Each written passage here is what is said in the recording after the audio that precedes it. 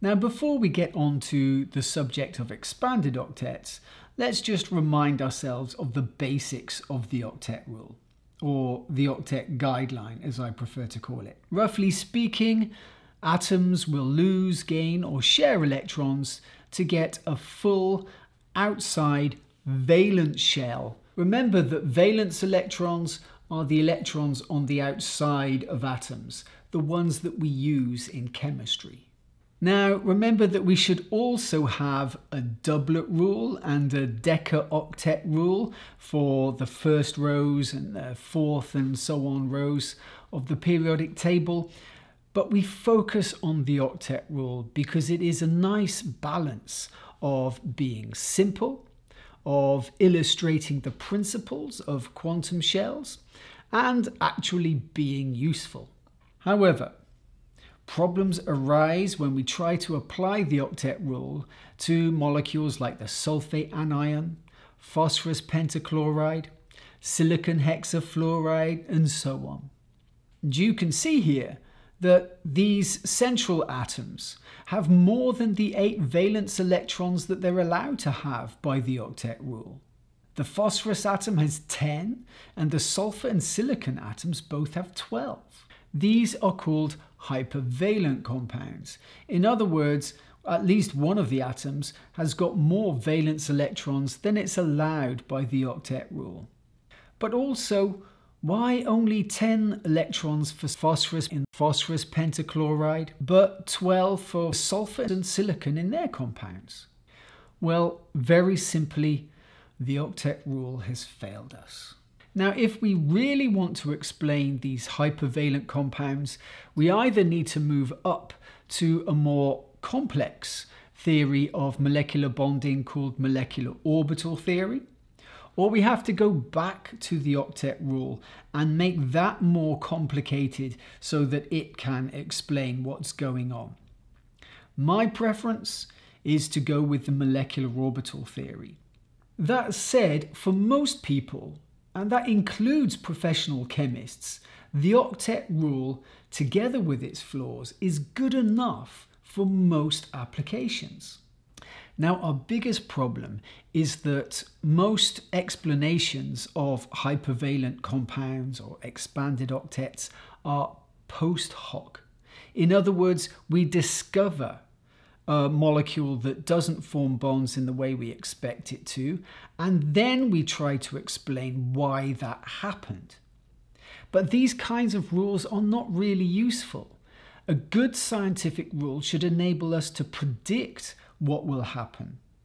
In other words, we should be able to predict not only what kind of hypervalent molecules will be possible, but we should be able to explain properly why other molecules can't do this.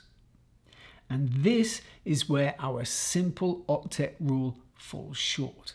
So is there at least a simple and understandable way to predict when we are likely to see an expanded octet? I think so. Our first point is that the central atom must be large enough to allow more than 4 atoms around it. That basically means period 3 downwards. Nitrogen can make compounds with 3 oxygens or fluorines around it, whereas chlorine, for example, can make molecules with 5 fluorines attached to it, and the very large iodine can get 7 fluorines around it. Our second point is that the ligands, the atoms formed around that central atom, should be highly electronegative. In other words, they should come from elements that are strong oxidizing agents. Electronegativity, oxidizing agents, link in the description. Now, this high electronegativity has 2 roles. First of all, it means that these outer atoms can force that central atom to share its electrons. But what they also do is lower the energy of the orbitals on that central atom and make it easier for electrons to sit in the middle of the 2 atoms and form a bond. So, if we go back to our traditional explanation of expanded octets, the idea that these third row elements and beyond have a d orbital that they can put electrons into, well, the electronegativity of those outer atoms now kind of explains things.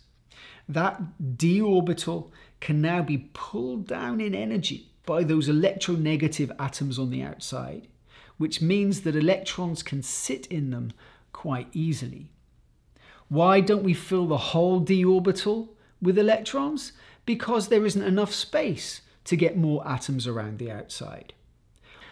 And why not put electrons into the 4s orbital, which is lower in energy than the 3d orbital? Well, that's because it's only lower in energy in a free atom. As soon as we try and make a compound, that 4s orbital is higher in energy.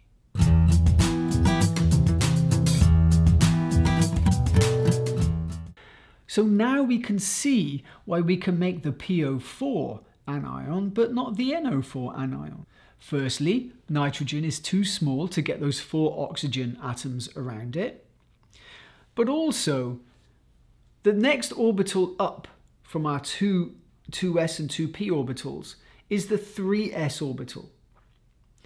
And that's much further away than the 3d orbital is from the 3s orbital. And oxygen simply isn't electronegative enough to bring that 3s orbital down, bring it close enough for making a compound. So we can also perhaps predict whether or not we could get the nitrogen equivalent of the sulfate ion. Now we're starting with sulphur as the central atom, so it's large enough to expand its octet. But when we look at the nitrogen atoms themselves, nitrogen is not as electronegative as oxygen. In fact, it's more like chlorine, and chlorine doesn't form expanded octets with sulfur either. So what about I3, triiodide? Look, don't get me started on triiodide. It's just weird. It's got this hypervalent central iodine atom. Its iodine is so big and flabby, it can't hold on to its electrons properly anyway.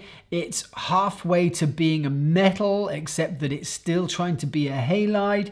Even molecular orbital theory tries to explain triiodide as having a 3-center 4-electron bond, whatever that means. Even the name's weird. Triiodide, triiodide.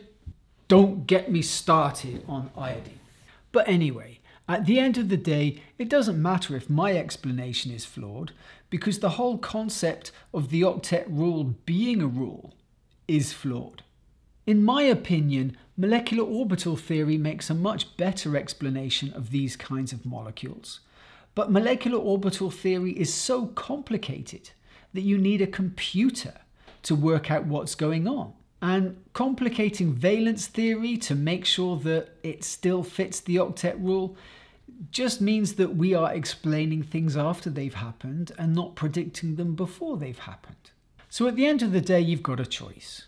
You either stick with the simple but flawed octet guideline, or you invest time in learning either molecular orbital theory or more complicated versions of the octet rule, or maybe even a mixture of both. And then maybe you will have to invest more time and money in modeling software and expensive computers to run that modeling software. For most people, the relatively few flaws of the octet rule are the best compromise.